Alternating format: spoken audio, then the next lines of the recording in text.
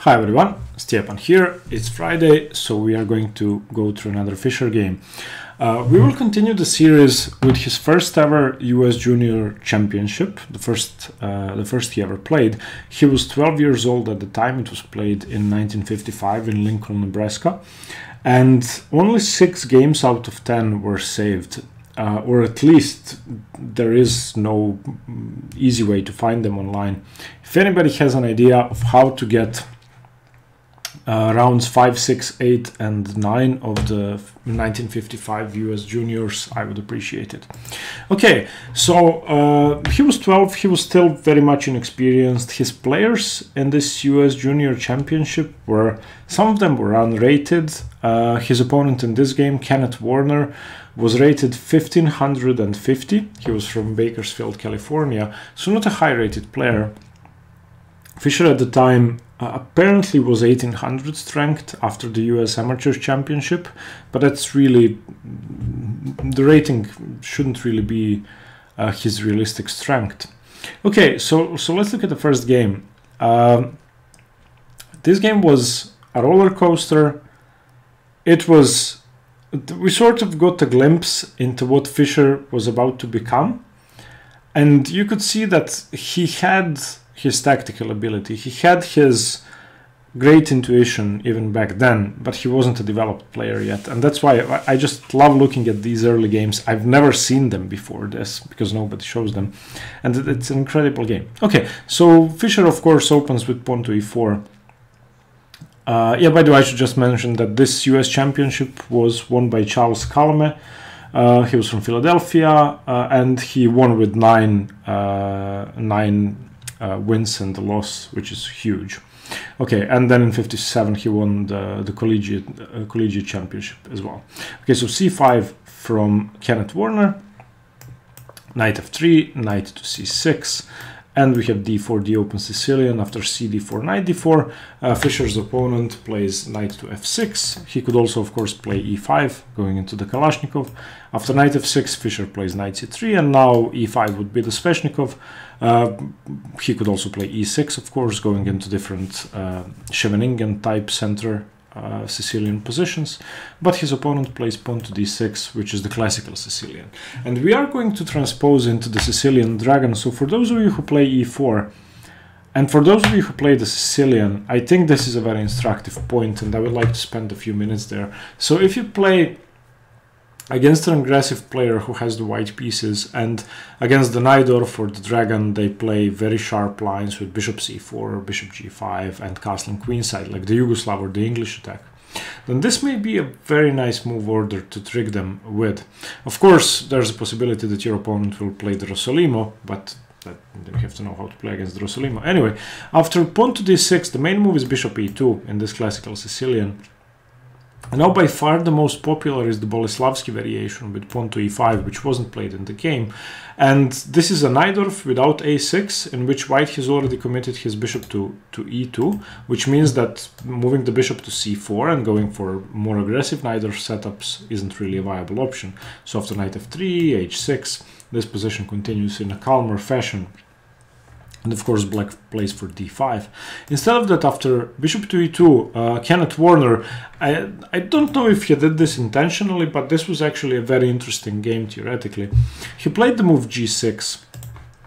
And after g6, we now have a Sicilian dragon setup where after bishop to e3, Fischer goes for the Yugoslav attack with f3, queen d2, castles queenside. After bishop to g7, we have now transposed into the classical dragon Sicilian. And by playing this move order, black is in a way outsmarting white and making him play a less ambitious setup. Now that the bishop is on e2, this position is not going to be as sharp. So most Fischer games against the dragon are bishop c4, f3, queen d2, castles queenside, checkmate. Again, Fischer-Larsen, 1970. And in this position, on the highest level, and this was played by many strong players. So Carlsen played this with white, Ivanchuk played this, MVL played it, Timofeyev played it. Many players played this with white. The most popular way to play is to castle kingside.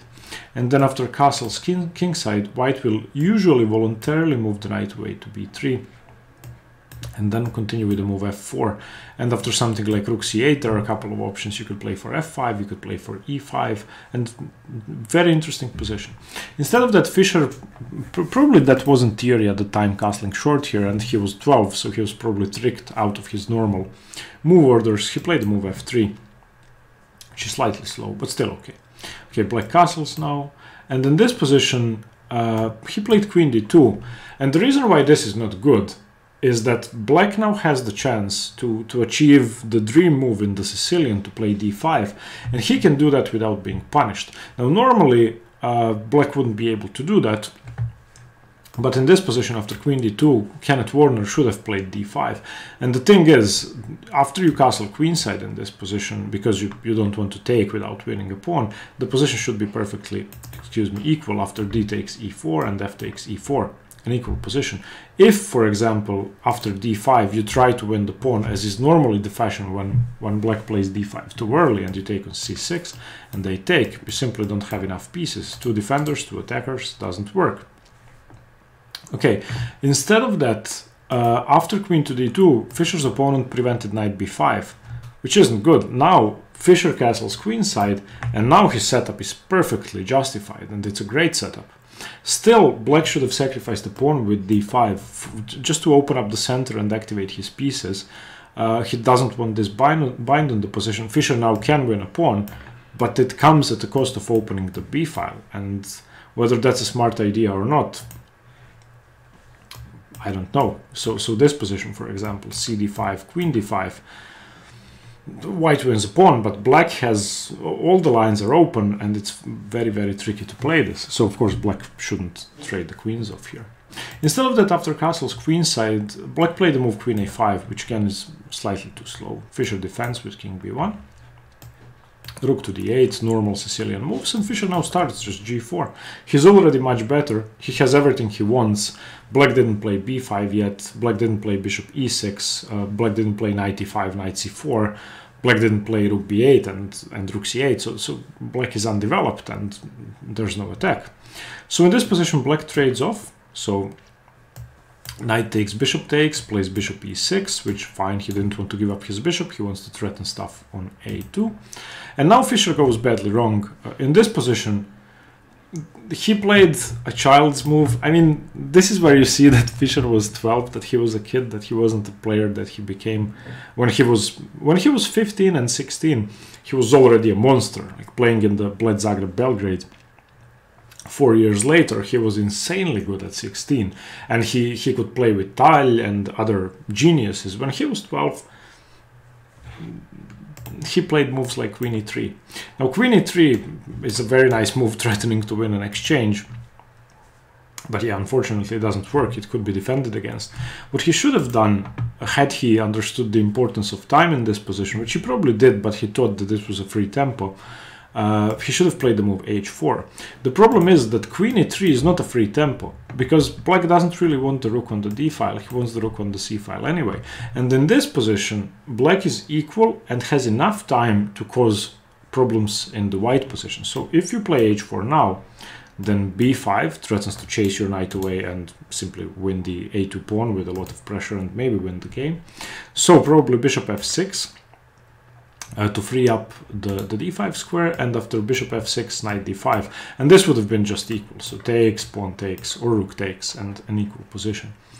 Instead of that, Fischer's opponent defended in a different way, in a bad way. He played knight to d7. The problem is, it's not that the knight is bad on d7. It's not that the bishop was worse closed on g7. It's that you didn't cause enough pressure with the move rook c8. And now you're not threatening that many things.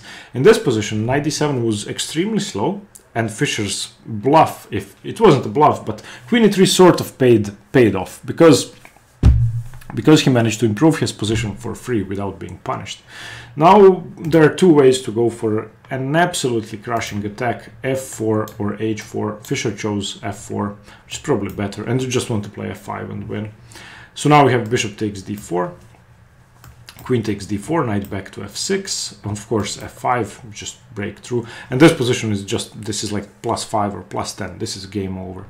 Bishop d7, here he again went wrong. If you want, you can pause the video and find, it's right to play and win. Just play a move that wins on the spot. Okay, in the game Fischer played h4, which is not bad, but g5 was just game over. Basically you have to play knight h5 or knight e8. Both are just dreadful. After knight h5 you just take bishop h5, gh5, and of course g6 is coming. But h4 was still okay. Bishop b5, trying to trade off some pieces. Bishop f3, correctly declining the trade and making b6 and b5 less appealing because e5 would win the exchange. Rook ac8 gets rid of that, very good move. And now Fischer made another mistake. This one is more, well, it's more strategic in nature. In a way, you are playing into your opponent's hands with Fischer's next move. So he took the bishop, and black, of course, took with the pawn opening up the a file, which really isn't a good idea. You allow him pressure. Instead of that, he should have just played knight d5, and you either trade off one of the defenders, or you take on e7, or you manage to, after knight d5, ed5, to open some more lines and prevent d6. And this would have been much, much better. In fact, winning.